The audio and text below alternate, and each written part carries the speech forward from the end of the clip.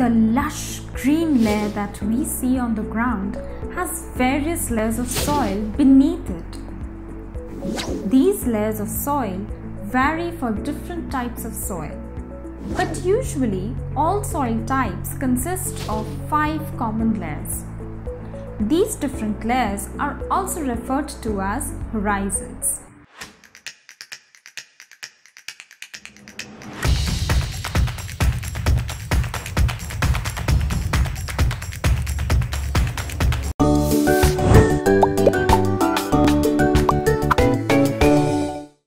Let's learn about these 5 horizons, one layer at a time.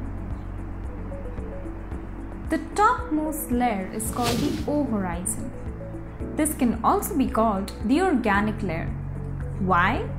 Because it is a very thick layer rich in organic contents such as grass, dead leaves, twigs, surface organisms, and other decomposed organic components. This layer can be found in shades of brown, mostly dark brown, due to the presence of natural and organic materials.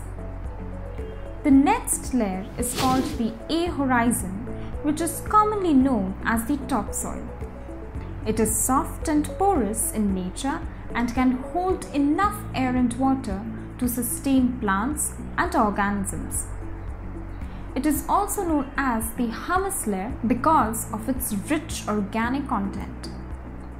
The part of the soil where you dig in to sow new seeds of plants is this topsoil. It is also home to many microorganisms such as fungi, earthworms, etc. Just below the topsoil sits the B horizon called the subsoil. It is made up of organic matter and other minerals, metal salts such as iron oxide mixed with clay soil, which makes the color of the soil lighter than the other 2 layers. Since the amount of humus present in this layer is less, the subsoil is a little harder and more compact than the topsoil. Many farmers mix the topsoil and subsoil to plow their fields. Next comes the C horizon, which consists of weathered and half-decomposed rocks. It lies just above the bedrock and can be found in a yellowish red color. It comprises parent materials such as lake residues, dirt, and semi-solid rocks. The final layer of soil is the bedrock. As the name suggests, it is a bed made up of different types of rocks such as basalt, limestone, granite, and other hard rocks.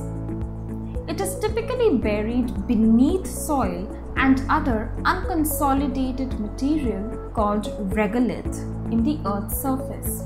Friends, did you know that you can measure the moisture content in the soil? Yes! You can do so by using a device called a tensiometer.